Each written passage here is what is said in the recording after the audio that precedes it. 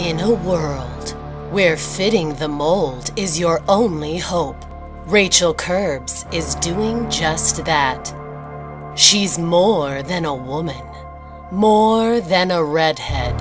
She's a human person, and nothing can stop her from being herself except for what you think of her. Rachel Kerbs. She can be many things because she's an actor.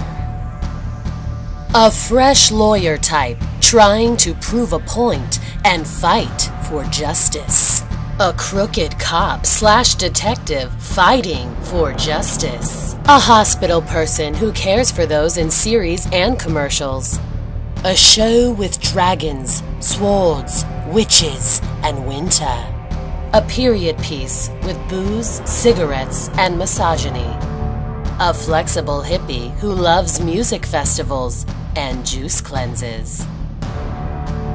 A scared person crying on cue? Check. #procedurals.